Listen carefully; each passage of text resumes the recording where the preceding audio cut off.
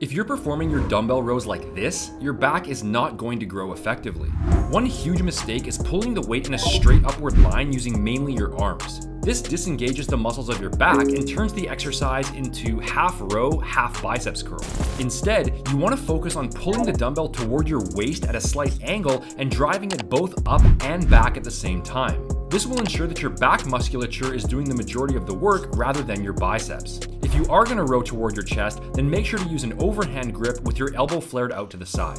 To get your free training and nutrition plan, check the link in the top comment.